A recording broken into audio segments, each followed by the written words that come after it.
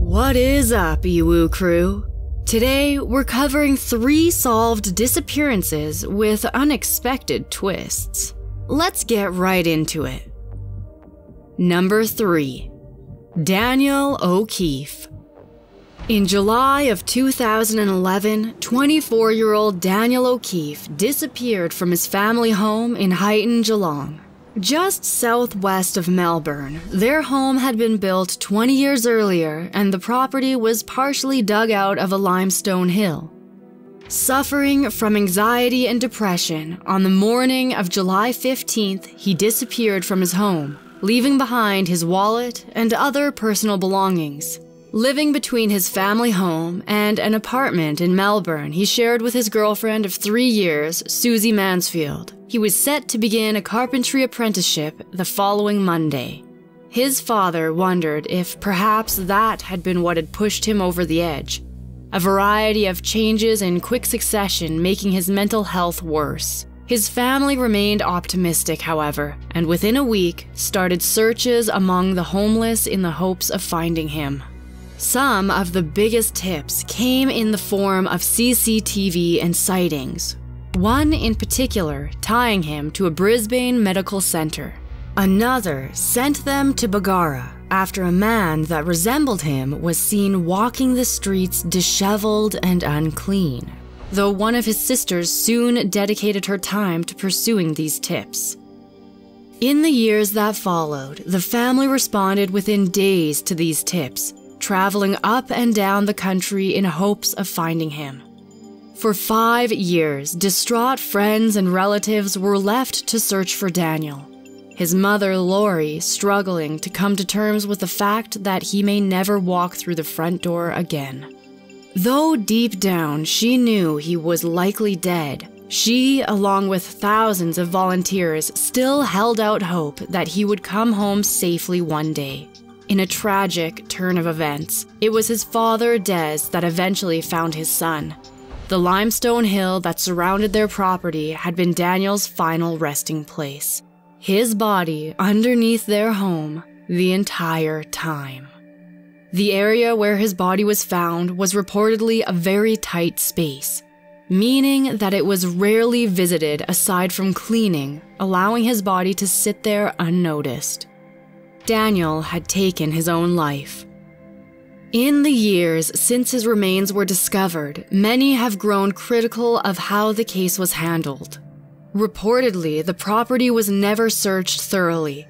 His phone was never used to try and discover a location, and his computer and bedroom untouched. His sister, Lauren, speaks of the disappointment they felt and how it was apparent that Daniel was never a priority to police. His mother felt robbed of her opportunity to properly say goodbye. If a search dog had been utilized, the search could have ended far sooner, allowing her to hold him and gain the closure she deserved. Compared to other cases, there's little debate as to how and why Daniel died.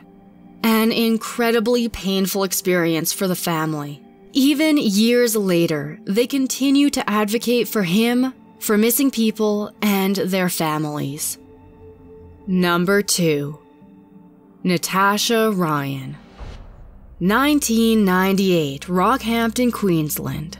Natasha Ryan was dropped off at school by her mother on August 31st before seemingly disappearing into thin air outside of a movie theater. Only 14 years old at the time, she was described by many as a troubled child, suspended from school a number of times, and with a history of running away. She was known to experiment with drugs, date older boys, and presented many red flags to those around her. The month before she disappeared, she'd run away for 2 days with boyfriend Scott Black, who was 21 years old, before being discovered. Those around her treated this incident the same way, reporting her missing. Though little came from their report, it took 2 years for police to search with her, believing she, along with 3 other girls, may have been the victims of a serial killer. Any hope of finding her alive had all but disappeared. and in 2001, a memorial service was held on what should have been her 17th birthday. Serial killer Leonard Fraser was believed to be responsible for her death, pleading guilty to her murder as his trial began in early 2003. However, when a property in North Rockhampton was raided on April 10th, Natasha was finally found. For almost 5 years, she had been living with her boyfriend, Scott Black. She was found hiding in a cupboard. Shortly thereafter, prosecutor Paul Rutledge announced to the court that Leonard was not guilty of her murder, casting doubt on the case as she'd been discovered alive. Her father, Robert, describes almost collapsing when he heard the news, having spent years searching for her and grieving his daughter. Not only had Natasha been found in her boyfriend's house, it had been revealed that they had moved multiple times in the time she had been missing, their final location only a short distance from her parents' home. Known in the media as the girl in the cupboard, she had more freedom than the title implied, only using it to hide when they had visitors. When they were alone, she roamed the house with the curtains closed, even making trips outdoors under the cover of darkness. As to why she ran away, Ryan speaks of her parents' divorce and how it upset her, fearing punishment if she returned, though there is much she refuses to say. By the time she felt ready to reunite with her parents, the lie had spiraled out of control, leaving her to continue her life of solitude. To avoid suspicion, sanitary products were crafted out of old towels. Scott testifying at Fraser's trial that he had no idea where she was and sneaking her out in the back of his milk truck. Many were critical of his decisions to attend parties while Natasha remained at home, though she never expressed any discomfort at the situation. When she was discovered, she was malnourished and deficient, telling of how she hasn't been in sunlight for years. Instead, she spent her time on the internet, browsing and learning in the process. She made her own clothes, learned how to sew and speak German in place of a mainstream education. Scott was sentenced to a 3-year sentence, suspended for 12 months, for perjury and helping her to remain hidden. Natasha, on the other hand, was found guilty of causing a false police investigation and fined, though it's unknown as to whether or not she paid it. When Scott was freed from jail, the pair married, having 3 children. Since her discovery, the pair had made many deals with the media outlets, their wedding photos allegedly worth around $200,000, and interviews allegedly earning her somewhere around $120,000. Public opinion has been divided, with many believing that money should be used to pay for the investigation despite a ruling that she did not have the means to pay back the funds. While Natasha Ryan's disappearance is a solved case, we may never truly know the circumstances that led her to running away. Shortly after she was discovered, both of her parents were open about their struggles, undeniably happy their daughter was home safe, but still reeling from the violation of trust. Number 1. Paulette Gabarra. 4-year-old Paulette Gabarra Farah was a young girl that went missing on the 22nd of March, 2010. Living in a Mexico apartment with her parents and older sister, she was born at just 25 weeks with a physical disability and a speech disorder that required constant attention. Never expected to walk or talk, she could only move with great help, speaking very few words.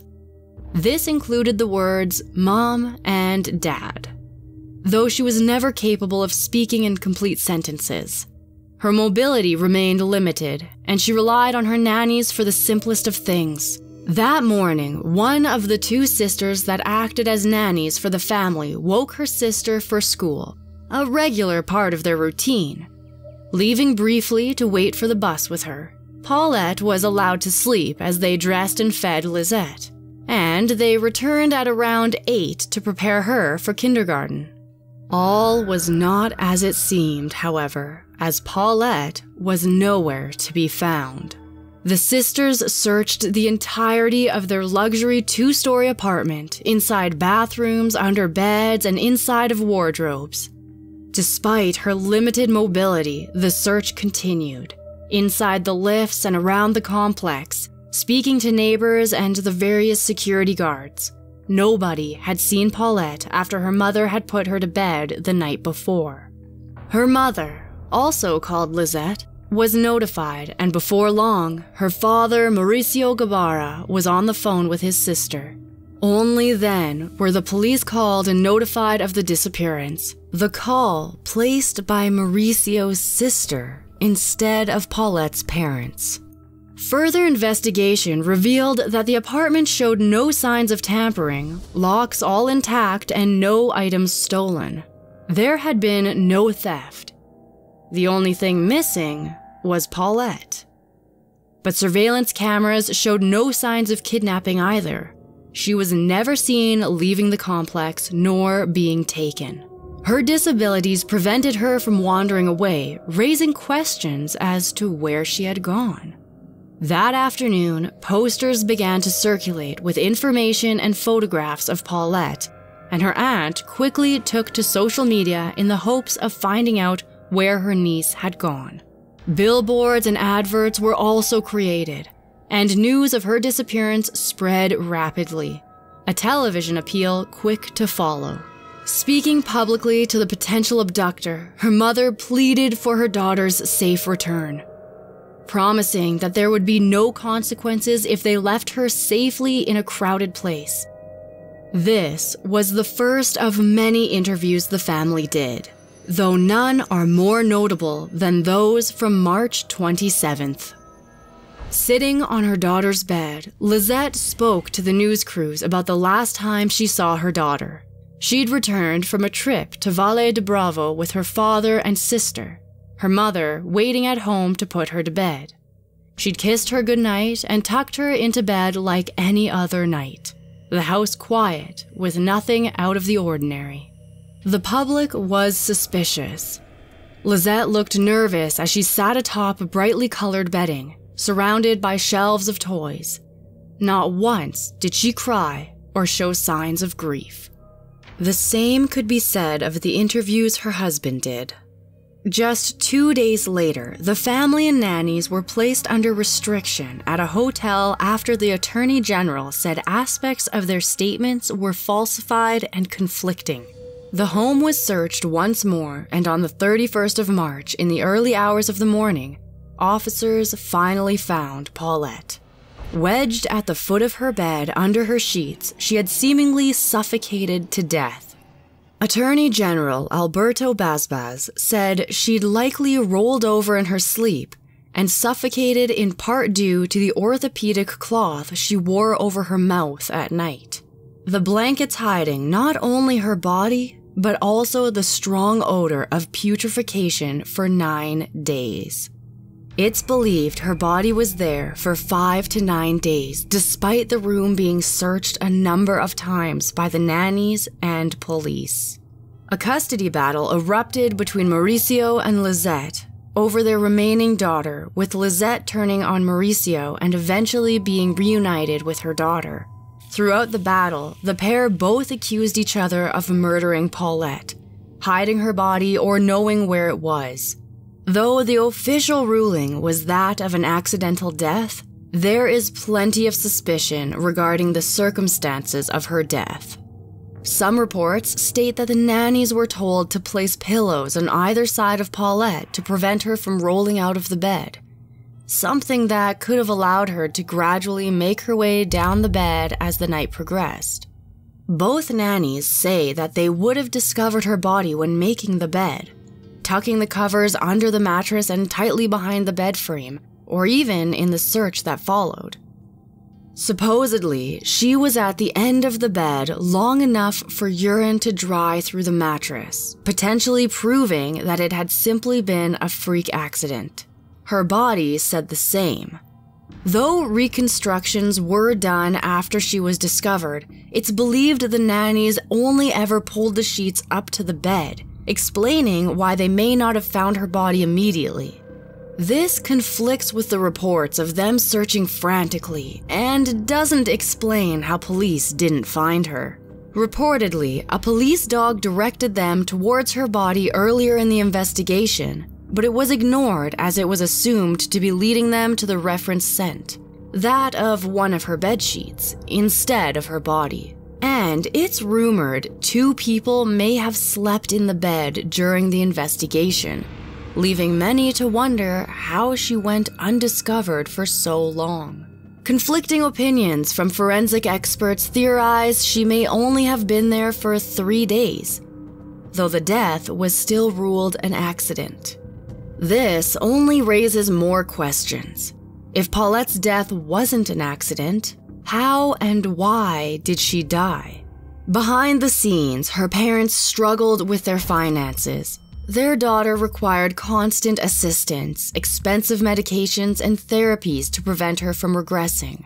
Some believe that whether they hoped to stage a kidnapping for money or didn't want to deal with the care that raising her required, her death was not an accident. Unable to speak more than a few select words, never in sentences, if she had been left somewhere, she would have been unable to get help. In Mexico, the public believe Lizette killed her, hiding her body and placing it at the foot of the bed after they were sent to a hotel. A friend of Lizette, Amanda de la Rosa, stayed with the family during the search and slept in Paulette's bed. The bed was made daily, but her body was never found, and the blood on the sheets was never seen. The friendship between the pair ended after Rosa published a book calling into question the discrepancies between her experience and the eventual findings of the investigation. Mauricio was loosely linked to Alberto Basbas, the Attorney General, raising more questions as to the validity of the investigation. Later, stepping down from his role as Attorney General, he cited the intense scrutiny of his investigation as the reason, but the case was never reinvestigated. Paulette's limited mobility casts doubts on the official conclusion, but also calls into question the police work that allowed her to sit at the foot of her bed undiscovered for so long.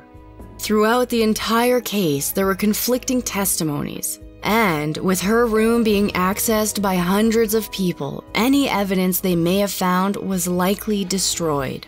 Though the case was solved, many are dissatisfied, believing that justice was not served for Paulette. With her body being exhumed and cremated in 2017, we may never know what happened to Paulette Gabarra. If you enjoyed this video, be sure to hit the like button and subscribe. A playlist is going to pop up right now with more videos you'll love. See you guys next time.